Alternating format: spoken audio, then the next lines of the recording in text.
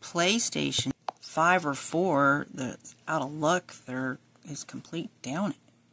PlayStation Network says that there's problems affecting everything. Other PS Vita, PS3, PS4, PS5.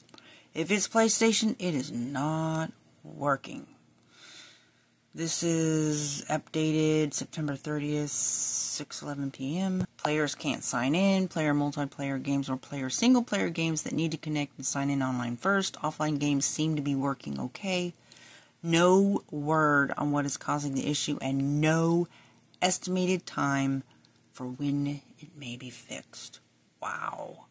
They said that they do not think that it was connected to the bug that was fixed only a few hours ago, but they'll keep it open to that. This article is according to The Verge.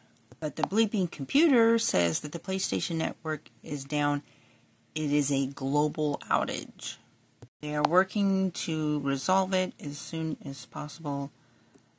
And appreciate you for your patience, but they have no idea. Anyways.